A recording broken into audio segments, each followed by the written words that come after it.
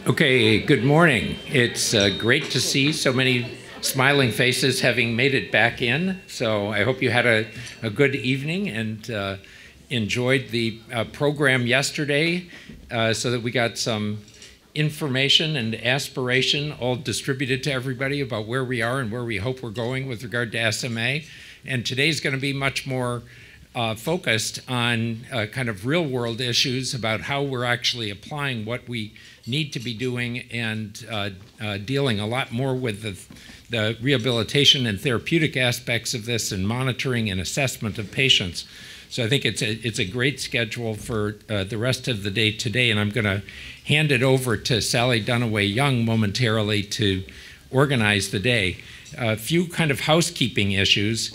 I do invite anybody who's interested to stop by our Stanford table. You might have seen it out there on breaks. So we have information if you're interested in the trials that are going on currently, if you might have patients that you're interested in referring in our clinic in case you have patients that you want to refer in, and also for our neuromuscular tissue repository, so that we are very interested and supportive of collecting tissue from patients, and that includes autopsies, so that if we have patients who die with SMA, I think we're increasingly interested in working with that family so that we can get additional information that really isn't available any other way. So we're working with our colleagues in the PNCR, but also with Johns Hopkins. The people there are doing some really robust, important work on autopsy specimens. And so we'd love to have your help. If you know of individuals or families that might be open to such a thing, they can contact us ahead of time. In fact, that's the way we prefer to do it, where we can get things kind of set up ahead of time so that the retrieval of the body is easier after death rather than confronting all of those issues beforehand. So that's available and something that we're very supportive of, but you'll see all the other studies there at the table as well. On your name tags, you should see an A or a B, okay, and that's for the upcoming session where we're going to break it into smaller groups, so the A, because this room doesn't divide in half, this room divides in thirds. So we're going to have A being in the 2/3 side over here and B being in the 1/3 side over here. And the way that this will work is that the speakers will present first in A and then move to B, or B and then move to A, or A and then move to B. And so you'll hear all of the topics in each of the rooms, but we will divide that at the time of the break so you know which side to come to.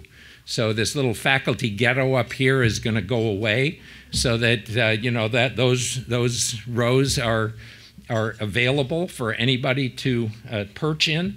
If you're in B, so if you're in the more intimate setting in B, you know, that's the way that's going to work. So that's the plan. So, you know, we reserve the right to be light on our feet and adjust accordingly, but that's what we're going to shoot for.